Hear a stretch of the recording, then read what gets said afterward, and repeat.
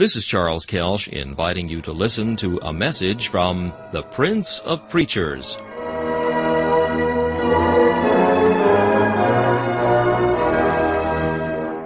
C.H. Spurgeon preached this message on April 15, 1855, at the Exeter Hall. It is entitled, David's Dying Song, and the text is found in 2 Samuel chapter 23 and verse 5. Although my house be not so with God, yet he hath made with me an everlasting covenant, ordered in all things and sure. For this is all my salvation and all my desire, although he make it not to grow. These be the last words of David. So we read at the commencement of the chapter. Many have been the precious sentences which have fallen from his inspired lips. Seraphic has been the music which has dropped from his fingers when they flew along the strings of his harp.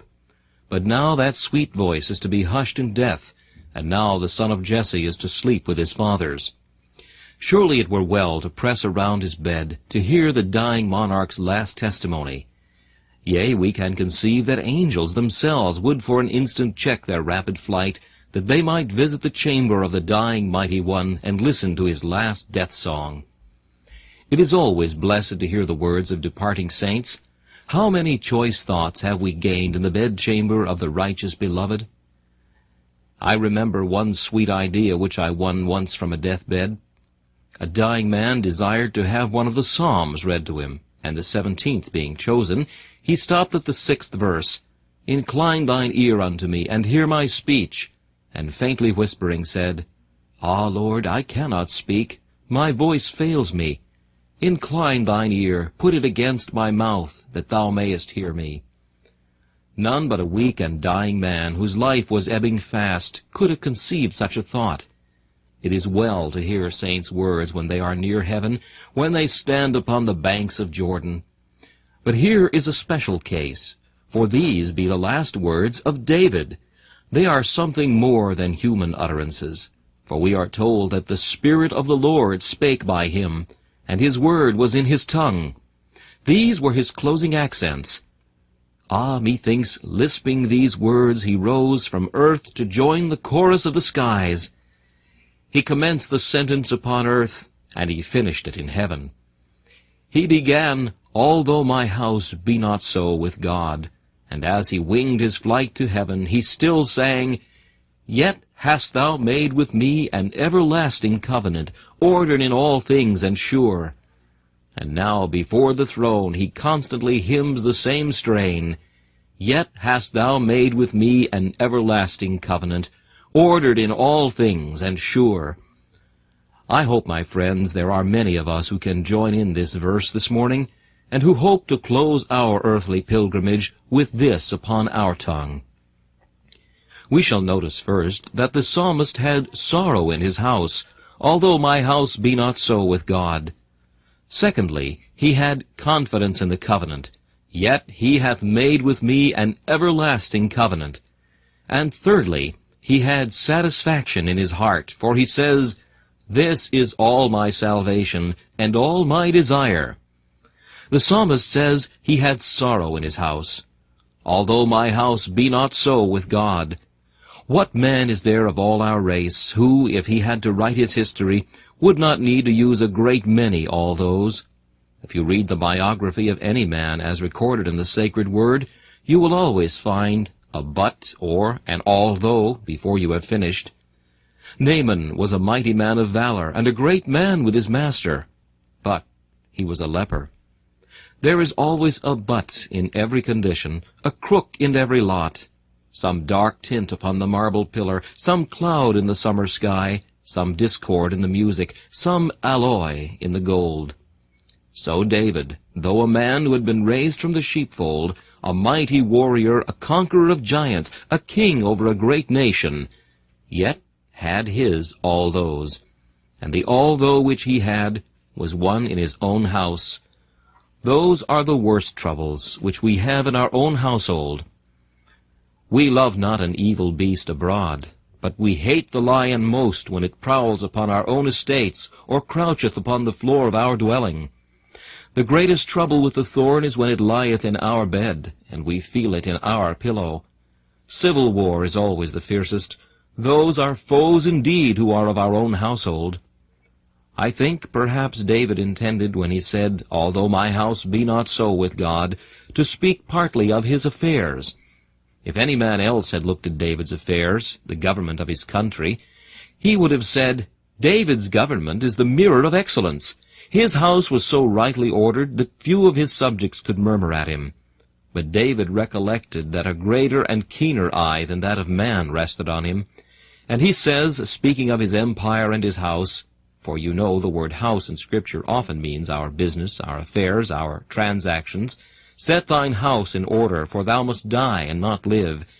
He says, "Although before man my house may be well swept and garnished, yet it is not so with God as I can desire." Oh, beloved, there are some of us who can walk before our fellow men conscious of innocence. We dare defy the gaze of our fellow mortals. We can say, "Lord, thou knowest I am not wicked. We are blameless before this perverse generation. We walk among them as lights in the world. And God has helped us, so that we are clean from the great transgression. We are not afraid of a criticism of our character. We are not fearful of being inspected by the eyes of all men, for we feel that through God's grace we have been kept from committing ourselves. He has kept us, and the evil one toucheth us not."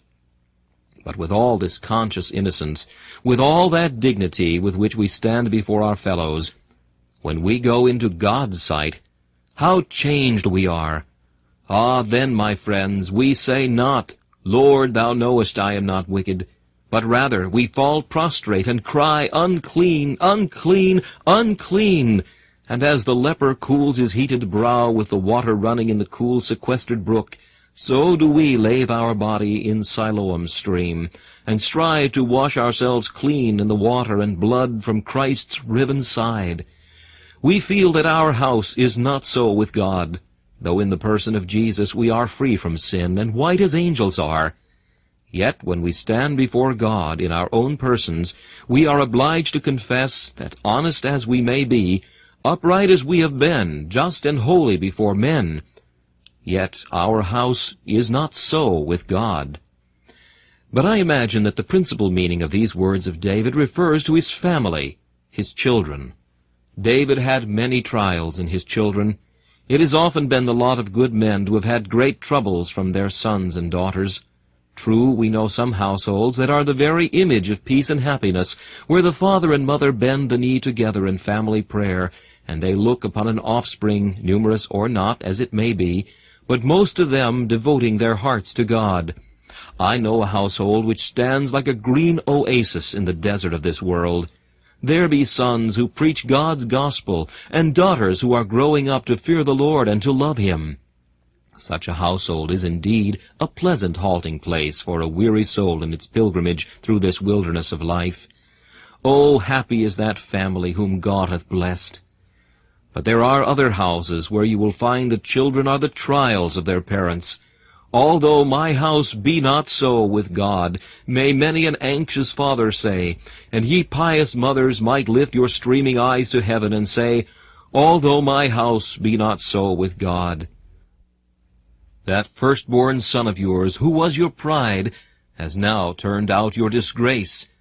Oh, how have the arrows of his ingratitude pierced into your soul, and how do you keenly feel at this present moment that sooner would you have buried him in his infancy, sooner might he never have seen the light and perished in the birth, than that he should live to have acted as he has done, to be the misery of your existence and the sorrow of your life.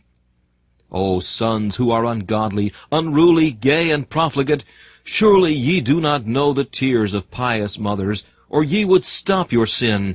Methinks, young man, that thou wouldst not willingly allow thy mother to shed tears, however dearly you may love sin. Will you not then stop at her entreaties? Can you trample upon your mother? Oh, though you are riding on a steeplechase to hell, cannot her weeping supplications induce you to stay your mad career? Will you grieve her who gave you life, and fondly cherished you at her breast? Surely you will long debate ere you can resolve to bring her gray hairs with sorrow to the grave. Or has sin brutalized you? Are ye worse than stones? Have natural feelings become extinct? Is the evil one entirely your master? Has he dried up all the tender sympathies of your heart? Stay, young prodigal, and ponder. But Christian men, ye are not alone in this. If ye have family troubles, there are others who have borne the same. Remember Ephraim. Though God had promised that Ephraim should abound as a tribe with tens of thousands, yet it is recorded in 1 Chronicles 7:20-22, And the sons of Ephraim, Shuthelah, and Bered his son, and Tahath his son, and Eladah his son, and Tahath his son, and Zabad his son, and Shuthelah his son, and Ezer and Eliad, whom the men of Gath that were born in that land slew, because they came down to take away their cattle. And Ephraim their father mourned many days, and his brethren came to comfort him. Abraham himself had his Ishmael, and he cried to God on account thereof. Think of Eli, a man who served God as a high priest, and though he could rule the people, he could not rule his sons, and great was his grief thereat. Ah, some of you, my brethren in the gospel, may lift your hands to heaven, and ye may utter this morning these words with a deep and solemn emphasis. You may write although in capitals, for it is more than true with some of you, although my house be not so with God. Before we leave this point, what must I say to any of those who are thus tried and distressing in estate and family? First, let me say to you, my brethren, it is necessary that you should have an although in your lot, because if you had not, you know what you would do. You would build a very downy nest on earth, and there you would lie down and sleep. So God puts a thorn in your nest in order that you may sing. It is said by the old writers that the nightingale never sang so sweetly as when she was among the thorns, since, say they, the thorns prick her breast and remind her of her song. So it may be with you. Ye, like larks, would sleep in your nest, did not some trouble pass by and affright you. Then you stretch your wings, and caroling the matin song, rise to greet the sun. Trials are sent to wean you from the world. Bitters are put into your drink, that ye may learn to live upon the dew of heaven. The food of earth is mingled with gall, that ye may only seek for true bread in the manna which droppeth from the sky. Your soul without trouble would be as the sea if it were without tide or motion. It would become foul and obnoxious. As Coleridge describes the sea after a wondrous calm, so would the soul breed contagion and death. But furthermore, recollect this, O thou who art tried in thy children, that prayer can remove thy troubles. There is not a pious father or mother here who is suffering in the family, but may have that trial taken away yet. Faith is as omnipotent as God himself, for it moves the arm which leads the stars along. Have you prayed long for your children without a result? And have ye said, I will cease to pray, for the more I wrestle, the worse they seem to grow, and the more I am tried? Oh, say not so, thou weary watcher. Though the promise tarrieth, it will come. Still sow the seed, and when thou sowest it, drop a tear with each grain thou puttest into the earth. Oh, steep thy seeds in the tears of anxiety, and they cannot rot under the clods, if they have been baptized in so vivifying a mixture. And what though thou diest without seeing thy sons the heirs of light? They shall be converted even after thy death. And though thy bones shall be put in the grave, and thy son may stand and curse thy memory for an hour, he shall not forget it in the cooler moments of his recollection, when he shall meditate alone. Then he shall think of thy prayers, thy tears, thy groans. He shall remember thine advice. It shall rise up, and if he live in sin, still thy word shall sound as one long voice from the realm of spirits, and either affright him in the midst of his revelry, or charm him heavenward like angels' whispers, saying, Follow on to glory, where thy parent is, who once did pray for thee. So the Christian may say, Although my house be not so with God now, it may be yet. Therefore will I still wait, for there may be mighty instances of conversion. Think of John Newton. He even became a slaver, yet was brought back. Hope on, never despair. Faint heart never winneth the souls of men, but firm faith winneth all things. Therefore watch unto prayer. What I say unto you, I say unto all, watch. There is your trouble, a small cup filled from the same sea of tribulation as was the psalmist's when he sung, Although my house be not so with God. But secondly, David had confidence in the covenant. Oh, how sweet it is to look from the dullness of earth to the brilliancy of heaven! How glorious it is to leap from the ever tempest-tossed bark of this world and stand upon the terra firma of the covenant! So did David. Having done with his although, he then puts in a blessed yet. Oh, it is a yet with jewels set. He hath made with me an everlasting covenant, ordered in all things, and sure. Now let us notice these words as they come. First, David rejoiced in the covenant, because it is divine in its origin. Yet hath he made with me an everlasting covenant. Oh, that great word, he! Who is that? It is not a covenant man has made for me, or with me, but yet hath he made with me an everlasting covenant. It is divine in its origin, not human. The covenant on which the Christian rests is not the covenant of his infant sprinkling. He has altogether broken that scores of times, for he has not renounced the pomps and vanities of this wicked world as he should have done, nor all the lusts of the flesh, nor has he really become regenerate through those holy drops of water which a cassock priest cast on his face. The covenant on which he rests and stands secure is that covenant which God has made with him. Yet hath he made. Stop, my soul. God, the everlasting Father, has positively made a covenant with thee. Yes, that God who is in the thickest darkness dwells and reigns forever in his majesty alone, that God who spake the world into existence by a word, who holds it like an atlas upon his shoulders, who poises the destiny of all creation upon his finger, that God, stooping from his majesty, takes hold of thy hand and makes a covenant with thee. Oh, is it not a deed, the stupendous condescension of which might ravish our hearts forever if we could really understand it? Oh, the depths! He hath made with me a covenant. A king has not made a covenant with me, that were somewhat. An emperor has not entered into a compact with me, but the prince of the kings of the earth, the Shaddai, the Lord of all flesh, the Jehovah of ages, the everlasting Elohim, he hath made with me an everlasting covenant.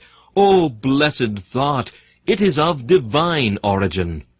But notice its particular application. Yet hath he made with me an everlasting covenant. Here lies the sweetness of it to me as an individual. Oh, how sweet to view the flowing of Christ's soul-redeeming blood, with divine assurance knowing that he made my peace with God. It is not for me that he made peace for the world. I want to know whether he made peace for me. It is little that he hath made a covenant. I want to know whether he has made a covenant with me.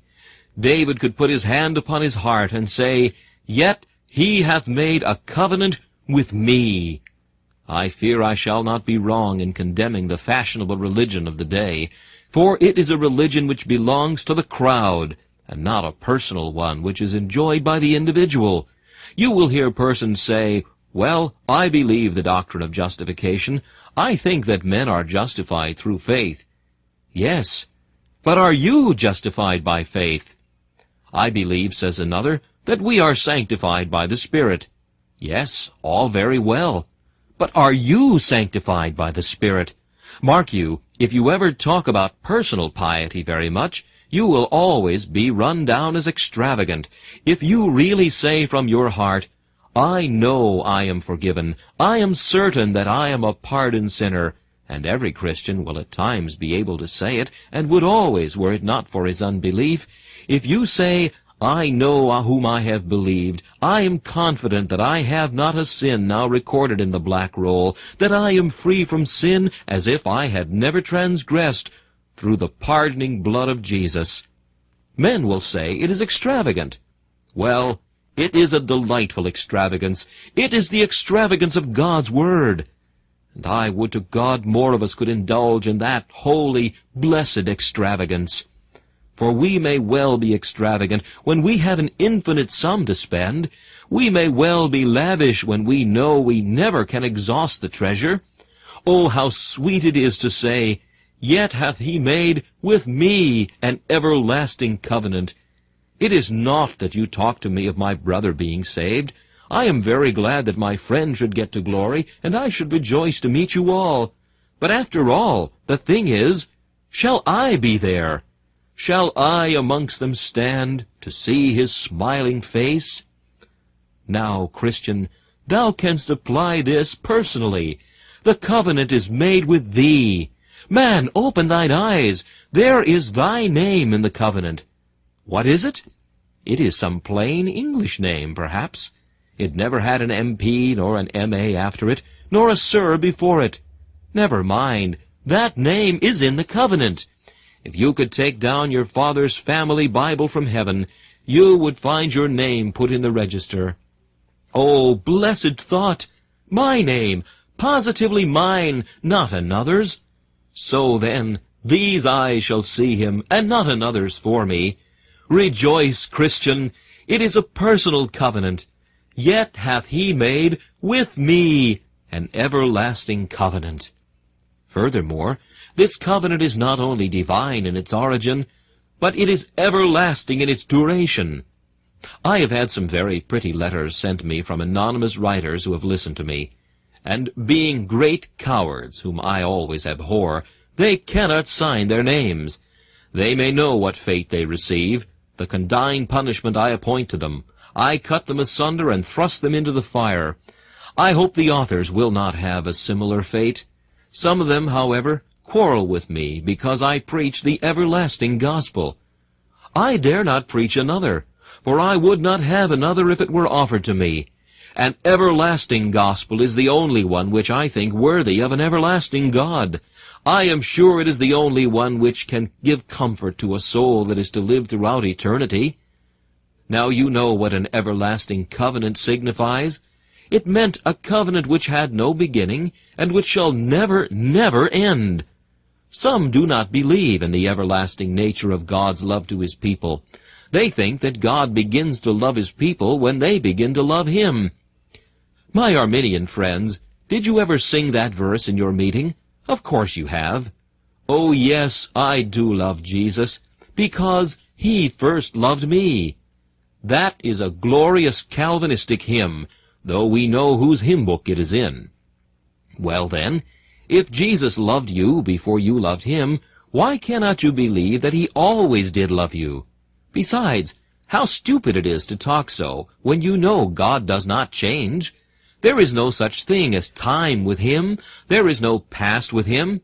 If you say He loves me now, you have in fact said, He loved me yesterday, and He will love me forever. There is nothing but now with God. There is no such thing as past or future, and to dispute about eternal election and so on is all of no avail, because if God did choose His people at all, and we all admit that He chooses them now, I do not care about whether you say He did so 10,000 years ago, because there is no such thing as the past with God. With Him it is all now. He sees things past and future as present in His eye. Only tell me that He loves me now. The word now in God's dictionary means everlasting. Tell me that God has now pardoned my sins. It means that He always has, for His acts are eternal acts. Oh, how sweet to know an everlasting covenant! I would not barter my gospel for 50,000 other gospels. I love a certain salvation. And when I first heard it preached, that if I believed, God's grace would keep me all my life long, and would never let me fall into hell, but that I should preserve my character unblemished, and walk among my fellow creatures pure and holy, then said I, that is the gospel for me, an everlasting gospel. As for that sandy gospel which lets you fall away and then come back again, it is the wickedest falsehood on earth. If I believed it, I would preach the gospel and be holy on the Sunday, and fall away on the Monday, and be a Christian again on the Tuesday.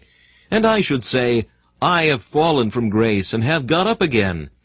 But now, as a true Christian, I desire to have in myself and see in others a life of constant consistency, nor can I think it possible to fall away and then return, after the many passages which assert the impossibility of such a thing. That is the greatest safeguard on earth, that I have something within me that can never be quenched, that I put on the regimentals of a service which I never must leave, which I cannot leave without having proved that I never was enlisted at all. Oh, that keeps me near my God. But once make me doubt that, and you will see me the vilest character living under the sun. Take from me the everlastingness of the gospel, and you have taken all. Dear old Watts Wilkinson once said to Joseph Irons, when he said, I love you to preach the covenant, everlasting nature of God's love. Ah, said the old saint, what is there else in the gospel if you do not preach it? Brother, what is there else? If we do not preach an everlasting gospel, the gospel is not worth twopence. You may get anything uncertain anywhere else. It is in the Bible alone that we get everlasting things. I to the end shall endure, as sure as the earnest is given. More happy, but not more secure, are the glorified spirits in heaven. But notice the next word, for it is a sweet one, and we must not let one portion go. It is ordered in all things. Order is heaven's first law, and God has not a disorderly covenant. It is an orderly one. When he planned it before the world began, it was in all things ordered well. He so arranged it that justice should be fully satisfied, and yet mercy should be linked hand in hand with it. He so planned it that vengeance should have its utmost jot and tittle, and yet mercy should save the sinner. Jesus Christ came to confirm it, and by his atonement he ordered it in all things. He paid every drop of his blood. He did not leave one farthing of the ransom money for his dear people, but he ordered it in all things. And the Holy Spirit, when he sweetly applies it, always applies it in order. He orders it in all things. He makes us sometimes understand this order. But if we do not, be sure of this, that the covenant is a well-ordered covenant. I have heard of a man who bought a piece of land, and when the covenant was being made, he thought he knew more about it than the lawyer. But you know it is said that when a man is his own lawyer, he has a fool for his client. In this case, the man had a fool for his client, and he drew up the covenant so badly that in a few years it was discovered to be good for nothing, and he lost his property. But our Father's covenant is drawn up according to the strictest rules of justice, and so is ordered in all things.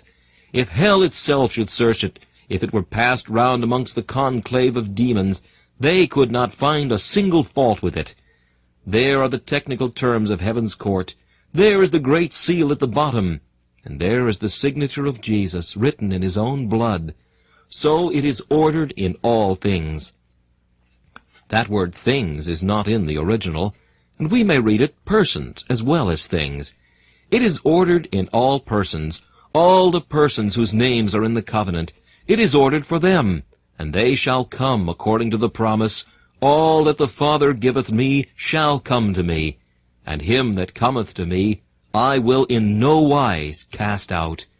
O my beloved Christian, stop at this promise a moment, for it is a sweet well of precious water to slake thy thirst and refresh thy weariness. It is ordered in all things. What dost thou want more than this? Dost thou need constraining grace? It is ordered in all things. Dost thou require more of the spirit of prayer? It is ordered in all things. Dost thou desire more faith? It is ordered in all things. Art thou afraid lest thou shouldst not hold out to the end? It is ordered in all things. There is converting grace in it, pardoning grace in it, justifying grace, sanctifying grace, and persevering grace, for it is ordered in all things and sure. Nothing is left out, so that whene'er we come, we find all things there stored up in heavenly order.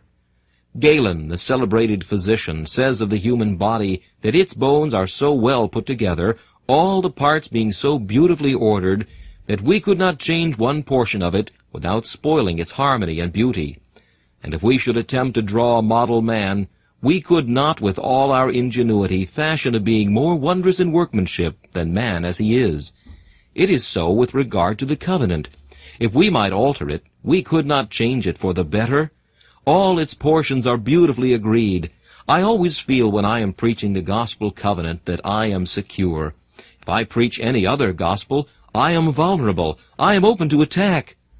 But standing upon the firm ground of God's covenant, I feel I am in a tower of strength, and so long as I hold all the truths, I am not afraid that even the devils of hell can storm my castle. So secure is the man who believes the everlasting gospel, no logic can stand against it. Only let our preachers give the everlasting gospel to the people, and they will drink it as the ox drinketh water. You will find they love God's truth. But so long as God's gospel is smothered, and the candle is put under a bushel, we cannot expect men's souls will be brought to love it. I pray God that the candle may burn the bushel up, and that the light may be manifest. But now to wind up our description of this covenant. It is sure. If I were a rich man, there would be but one thing I should want to make my riches all I desire, and that would be to have them sure. For riches make to themselves wings and fly away. Health is a great blessing, and we want but to write one word on it to make it the greatest blessing, that is, the adjective sure. We have relatives, and we love them.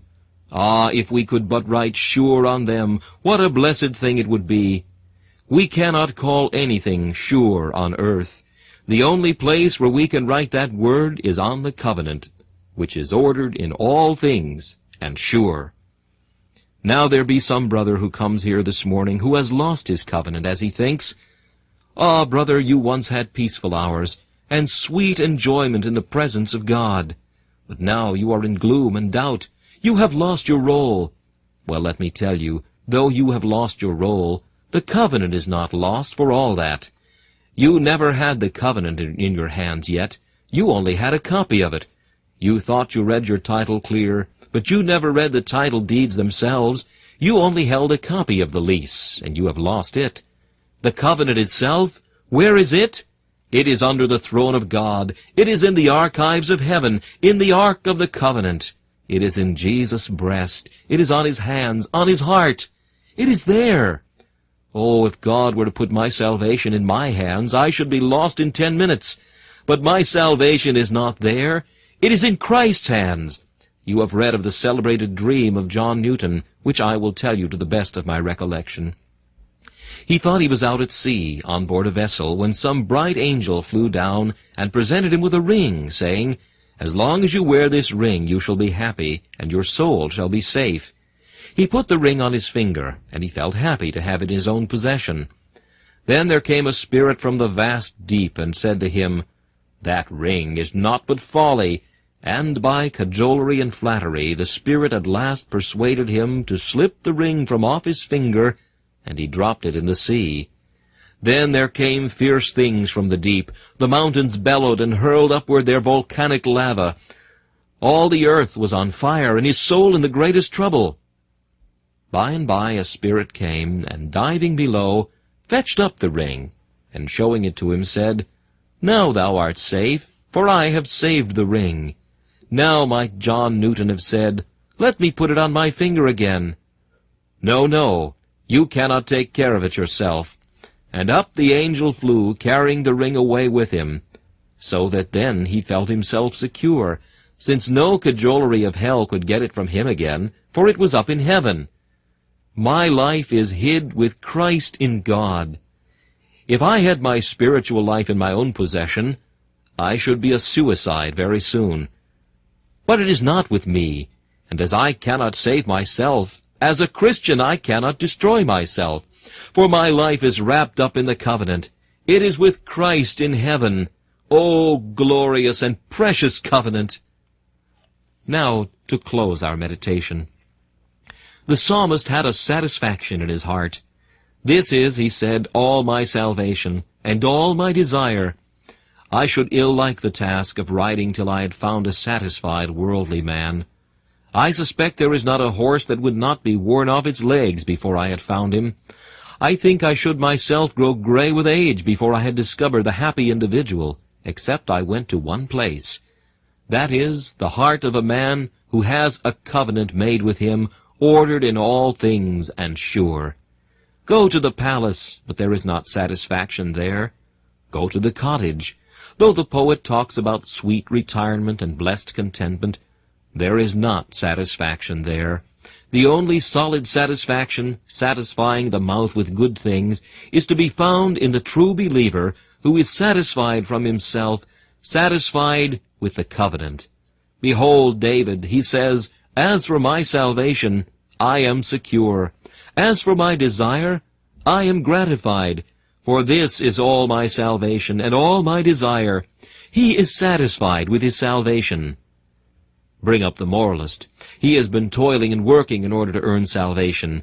Are you confident that if you died you would enter heaven? Well, I have been as good as other people, and I dare say I shall be more religious before I die.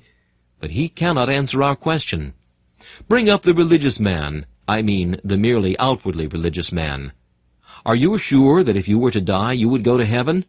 Well, I regularly attend church or chapel. I cannot say that I make any pretensions to be able to say, He hath made with me an everlasting covenant. Very well, you must go. So I might introduce a score of men, and there is not one of them who can say, This is all my salvation. They always want a little supplement, and most of you intend making that supplement a little while before you die. An old Jewish rabbi says that every man ought to repent at least one day before his last day. And as we do not know when our last day shall be, we ought to repent today. How many wish they knew when they were going to die? For then they fancy they would be sure to repent and be converted a little while before. Why, if you had it revealed to you that you would die at 20 minutes past 12 next Sunday, you would go on in sin up to 12 o'clock, and then you would say, There are 20 minutes more, time enough yet. And so until the 20 minutes past had come, when your soul would sink into eternal flames. Such is procrastination. It is the thief of time. It steals away our life. And did we know the hour of our dissolution, we should be no more prepared for it than we are now. You cannot say, can you, that you have all your salvation? But a Christian can. He can walk through the cholera and the pestilence, and feel that, should the arrow smite him, death would be to him the entrance of life. He can lie down and grieve but little at the approach of dissolution, for he has all his salvation. His jewels are in his breast, gems which shall shine in heaven. Then the psalmist says, He has all his desire. There is naught that can fill the heart of man except the Trinity. God has made man's heart a triangle. Men have for centuries been trying to make the globe fill the triangle, but they cannot do it. It is the Trinity alone that can fill a triangle. There is no way of getting satisfaction but by gaining Christ, getting heaven, winning glory, getting the covenant, for the word covenant comprises all the other things. All my desire, says the psalmist, I nothing want on earth above, happy in my Saviour's love. I have not a desire, I have nothing to do but to live and be happy all my life in the company of Christ, and then to ascend to heaven, to be in His immediate presence, where millions of years these wondering eyes shall o'er my Saviour's beauties rove, and endless ages I'll adore the wonders of His love. Just one word with my friends who do not agree with me in doctrine. I am sure, my dear friends, that I wish not to anathematize any of those whose creed is the reverse of mine. Only they must allow me to differ from them and to speak freely. And if they do not allow me, they know very well that I shall. But I have this much to say to those dear friends who cannot bear the thought of an everlasting covenant. Now, you cannot alter it, can you? If you do not like it, there it is. God hath made with me an everlasting covenant, and you must confess when you read the Bible that there are some very naughty passages for you. You might perhaps remove them out of your Bible, but then you cannot erase them out of the divine verities. You know it is true that God is immutable, do you not? He never changes. You must know that, for the Bible says so. It declares that when He has begun a good work, He will carry it through. Do not get reading frothy commentators any longer. Take the Bible as it stands. And if you do not see everlasting love there, there is some fault in your eyes, and it is a case rather for the ophthalmic hospital than for me. If you cannot see everlasting eternal security, blood-bought righteousness there, I am hopeless altogether of your conversion to the truth, while you read it with your present prejudices. It has been my privilege to give more prominence in the religious world to those old doctrines of the gospel. I have delighted in the musty old folios which many of my brethren have kept bound in sheepskins and goatskins on their library shelves. As for the new books, I leave them to others. Oh, if we might but go back to those days when the best of men were our pastors, the days of the Puritans. Oh, for a puritanical gospel again! Then we should not have the sleepy hearers, the empty chapels, the drowsy preachers, the velvet-mouthed men who cannot speak the truth. But we should have glory to God in the highest, on earth peace and goodwill towards men. Do go home and search. I have told you what I believe to be true. If it is not true, detect the error by reading your Bibles for yourselves and searching out the matter. As for you, ye ungodly, who hitherto have had neither portion nor lot in this matter, recollect that God's word speaks to you as well as to the Christian, and says, Turn ye, turn ye. Why will ye die, O house of Israel? Graciously promising that whosoever cometh to Christ, He will in no wise cast out.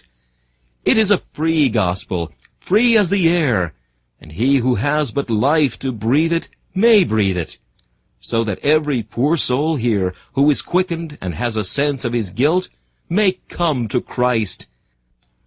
Let not conscience make you linger, nor of fitness fondly dream. All the evidence you require is to feel your need of Christ, and recollect, if you only once come, if you do but believe, you will be safe throughout all eternity. And amidst the wreck of matter, the crash of worlds, the conflagration of the universe, and the destruction of all terrestrial things, your soul must still be eternally secure in the covenant of God's free grace. God enable you now to become His adopted children by faith in Jesus. This message, David's Dying Song, was preached by Charles Haddon Spurgeon on April 15th, 1855. This is Charles Kelsch inviting you to join me again for another message from the Prince of Preachers.